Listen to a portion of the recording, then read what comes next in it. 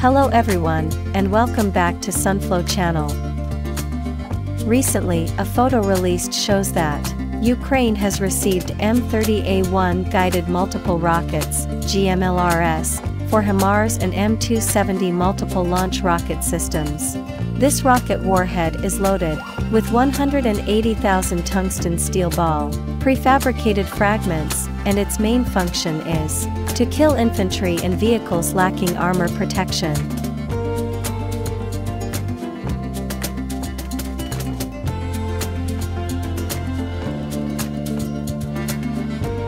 The M30 guided multiple launch rocket system contained hundreds of smaller cluster bomb explosives that were often left unexploded across the battlefield, posing a danger to civilians.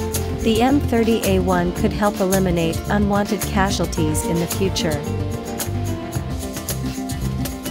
Both the M30 and the M31 series GMLRS, currently used by the Ukrainian Army, have a precision strike capability within 70 kilometers, but the latter uses submunition warheads, which are mainly used to create large area suppression firepower.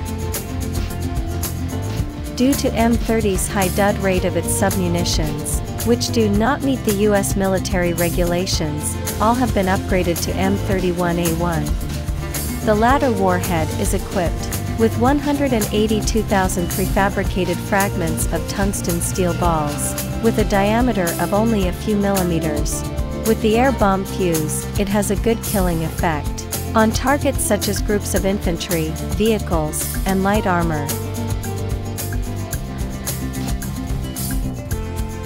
It was first tested by the U.S. Army's 197th Field Artillery Brigade in Kuwait in 2017.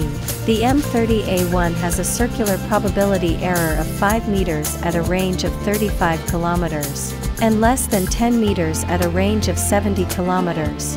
After detonation, it swept through infantry positions at a speed of Mach 3 with amazing accuracy and lethality, and was designed to deal with soft targets.